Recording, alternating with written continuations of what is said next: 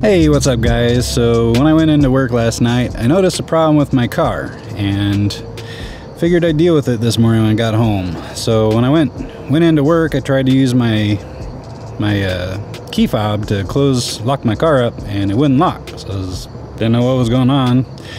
I ended up just manually locking it and going in, but I noticed my dome light was on when I went in. So I was like, what the heck? Well, got home this morning and figured I'd deal with it. So just wanted to show you. Door is closed and my dome light in there is on. We're gonna dig into it here. I drive a Honda CR-V, and you know, for the most part, this has been a really great car. It's got about 210,000 miles on it. Really haven't had to do too much to it other than fix the AC once or twice or 3 times, but you know, one problem out of all the many problems that a car can have isn't too bad. It's way better than most other cars I've ever, well, pretty much all other cars I've ever driven. So one problem that I've noticed with this car that happens, this seat belt doesn't retract very well. You notice it kind of just hangs out here right in the middle of my door jamb, and when I close my door, it slams in the door. It's kind of a pain in the butt. Well, last night it was hanging out right in front of my little door switch here, and I can feel it, I can tell it broke the little piece in there, whatever it is in there that pushes the switch in. Well, we're gonna dig in, see what we can do with it. I got the duct tape and I got the super glue. Better vote now on which one we actually use to fix it.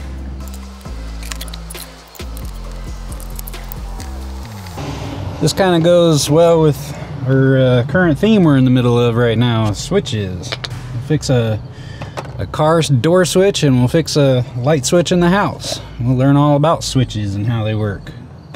Alright, well, you know, something I had in the back of my head when I was digging into this is typically with a switch you have a hot side and a neutral side. So your hot side would have positive 24 volts, or I guess this is a car, so it'd have 12 volts. Kind of still in work mode since it just got off like an hour ago. But it's a car, so it has positive 12 volts, and I'm guessing that's what this wire is here. There's only the one wire. No way you guys can see it. About as good as we're gonna get, but that switch only has one wire on it. So you notice this switch here, it's got like a flat metal washer piece in here. Well, this bolt screws in through that into the frame of the car. So the other wire in my case is the frame of the car. So this is our neutral, or negative, I guess, on the battery terminal. The whole frame of the car goes back to our negative on the battery. So when this switch clicks, it's connecting the 12 volts to the frame of the car and making that switch.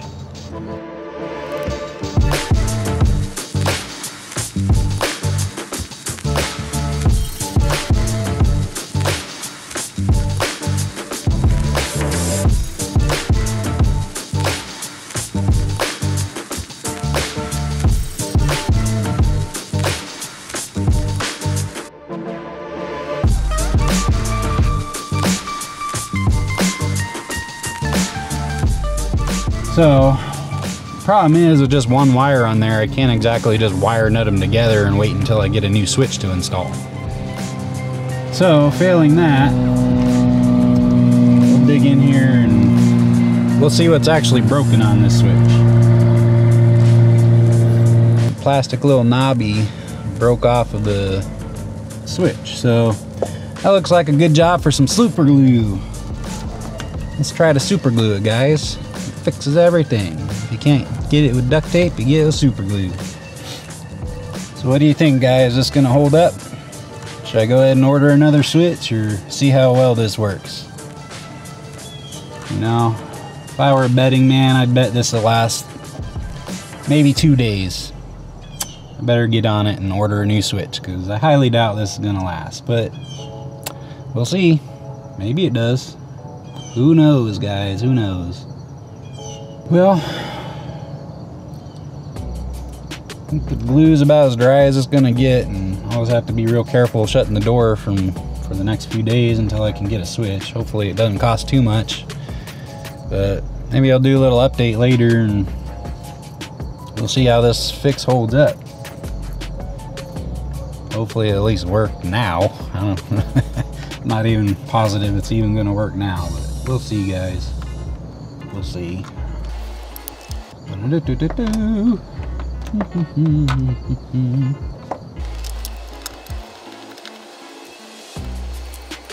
know, that door switch is pretty easy to get to. Actually kind of expected it to be in the actual door back behind me, but you never know with cars. Different engineers have different ideas about how to do it. I love engineers. They're my buddies. Unless they're not and they design stupid machines, because I work on a lot of stupid machines too. Alright, we'll reposition and test this out. Alright guys, moment of truth. Let's try it out. Bummer. I don't think it worked, guys. Don't think it did.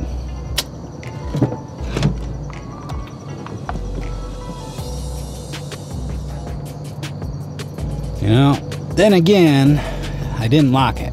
Let's try it again.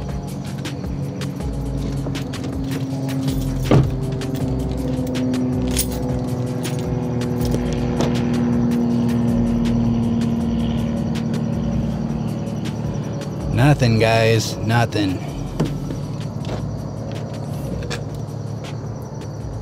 You know what? Troubleshooting 101, guys. Pretty sure I pushed my dome light, and it's on because I pushed my dome light. Let's try it now.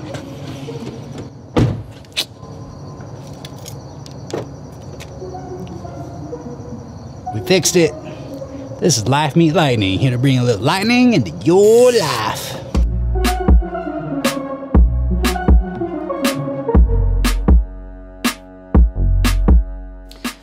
Alright guys, I told you I'd tell you a little bit about what I did to myself this week.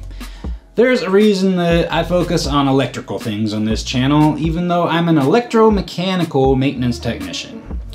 Guys, I hate machines. They bite. So I was working on a machine this week, and well, gravity happened, and it bit the end of my finger clean off. Like, for real. Underneath this bandage, it might look like a finger, but it's only half a finger now. So you guys can expect a machine safety video coming up in the near future. Okay guys, be sure to smash the like button, like my finger, or what's left of it. Hit the subscribe button, hit the bell to be notified of new videos, and I'll see you in the next one. Be sure to tell a friend.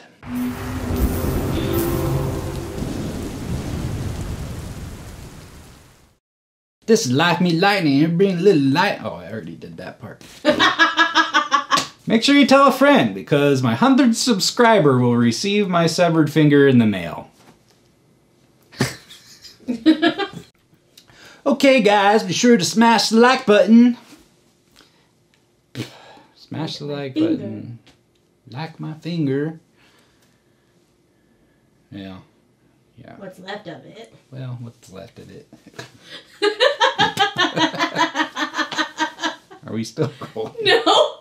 Yes.